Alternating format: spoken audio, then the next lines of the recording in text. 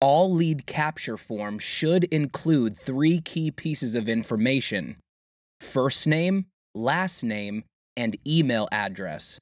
This gives Dubsado the ability to create them as a client in the address book and set up a project for them with their details added.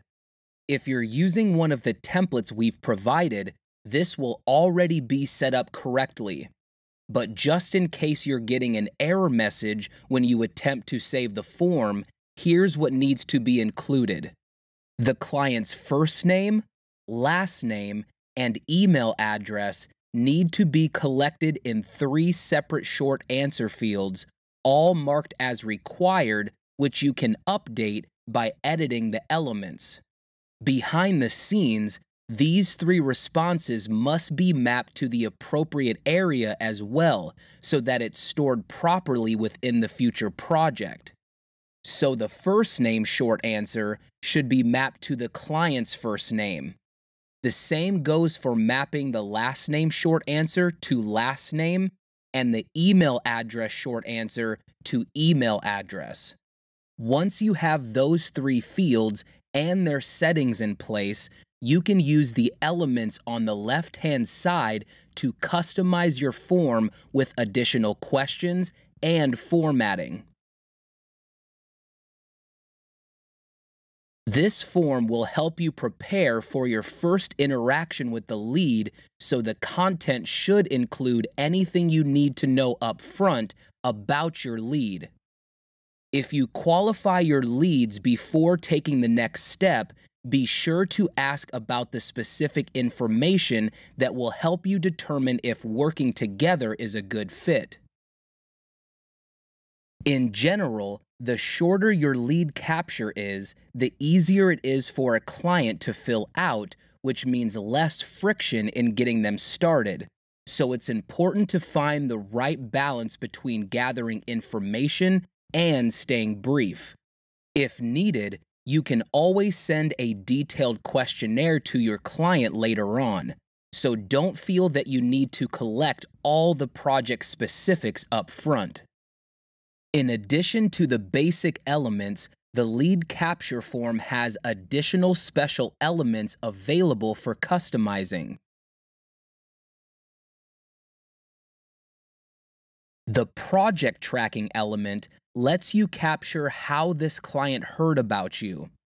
After they've filled out the form, the client's individual response will be saved inside their project. And a breakdown of responses from all projects will be available in the reporting section of your Dubsado account under Project Breakdown. It's also important to note here that the project tracking and project breakdown features are only available on a trial or premier subscription. The HTML block element allows you to embed any external media or elements into your form, such as YouTube or Vimeo videos, or maybe a slideshow from Adobe Illustrator.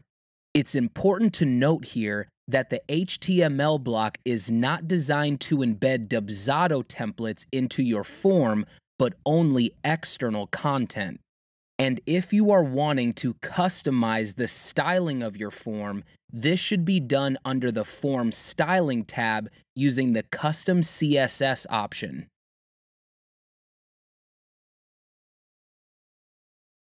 Using workflows in Dubsado is always optional.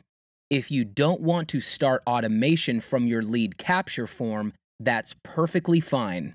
If you do plan to use workflows in the future, there are 2 simple methods to connect a workflow template to a lead capture form when you're ready to go live.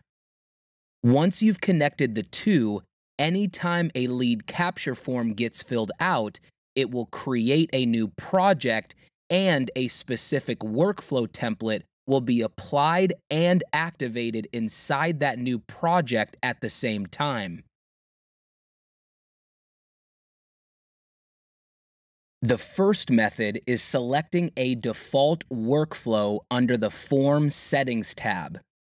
This is great for businesses that follow the same process for all clients, because the same workflow will be applied to every new project, no matter who fills out the lead capture form or what they're interested in.